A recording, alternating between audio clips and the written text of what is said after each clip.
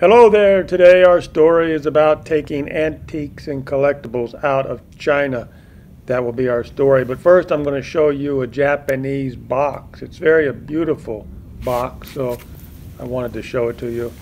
It's got a blue tile on the top, and the door even has a little blue tile on it. It's a beautiful Japanese box, probably from the late 1990s. Just a beautiful piece. But again, our story today is about if you happen to go to China, it's a big deal on how you're allowed to take out antiques and collectibles. See, China doesn't want the so-called national treasures to leave the country. So, okay, see this seal here? This is called a customs permission seal. If you do not have this seal on your art or your antiques, there's a good chance it's not going to get through customs at the airport. Now, a lot of people don't know. See, here's another one. So I'm going to show you a few antiques that were allowed to come out of China. What that means is this is not a national treasure, this piece, and the customs official puts a seal on there. And so when you go through the airport, you're allowed to bring it home. Now, I do remember a guy a long time ago, a friend of mine, tried to get some cheap painting. He tried to bring some cheap painting back to America, and the customs officials at the airport confiscated the painting. It was nothing special, but apparently it did not have the seal on it.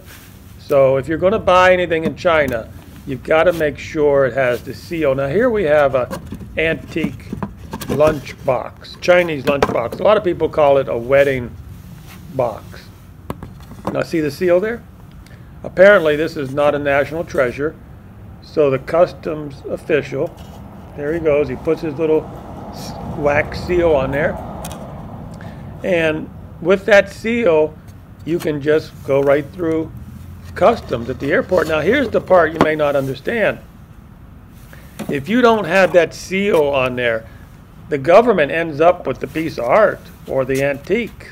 The customs officials, they just take it. Now, here we got a nice antique Celadon pot. It's an antique, really nice pot here.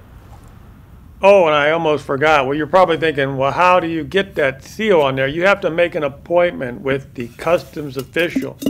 And you make the appointment, then he comes to your house or your hotel or your apartment.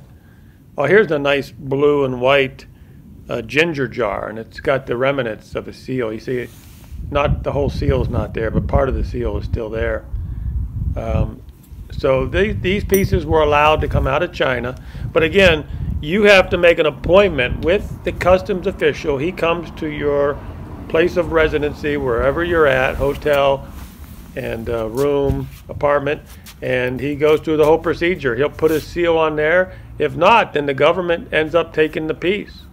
Okay, maybe I should clarify something here. Now, these antiques here came from a town called Shanghai. Now, the people lived in Shanghai for 7 years, and they collected a bunch of stuff. So when I say they made an appointment with a customs official, they did, and he came over to their house, and he put their seal on there. But the situation will be the same. If you, as a collector, go to Shanghai, and you are going to be in a hotel room for 2 weeks, and you're going around town buying antiques and artwork, and you spent like $10,000–$20,000 on these antiques, and you've got them in your hotel room, you still have to make an appointment with the customs official, and hopefully he'll come to your hotel room. But hey, this is a communist country, a quasi-communist country trying to go into capitalism. Is there any guarantee that he's going to show up before you have to go to the airport? I don't know for sure, but these are issues you really have to take in mind if you're going to go to China and go on an antique buying spree and you're paying $10,000, $20,000, $30,000 for this stuff. You better get your seal before you end up going to the airport. Good luck.